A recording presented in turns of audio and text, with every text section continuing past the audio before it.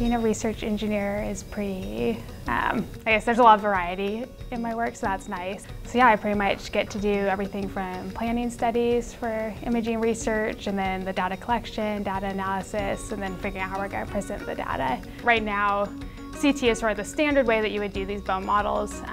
So a lot of the CT scanners actually just have software where the tech can like pull up a 3D model of the bone that's just based on density. So they're filtering out like all your muscles, your tendons, that kind of thing.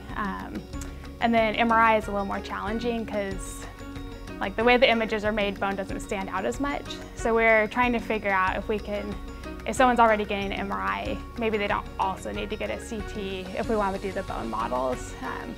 So maybe being able to limit how much time you have to sit in a scanner and still get the nice 3D bone model. One of Spry's real strengths is that we have kind of, I guess, multiple areas where people have expertise. It's like on the clinical side and then all the different research departments, but we work really closely together, so that lets us do some really cool projects.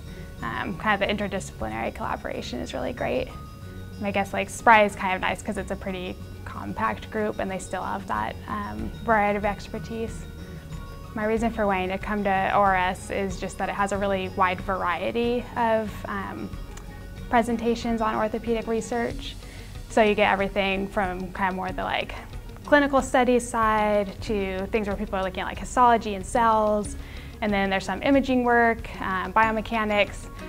So you're just getting like, I guess, a ton of different areas coming together that are all focused on orthopedic research. So you get exposed like, maybe, oh, I've read all these like imaging papers, but maybe I haven't seen this one biomechanics study and it's still really applicable to what I'm doing. So it's good for kind of getting outside your usual little focused area.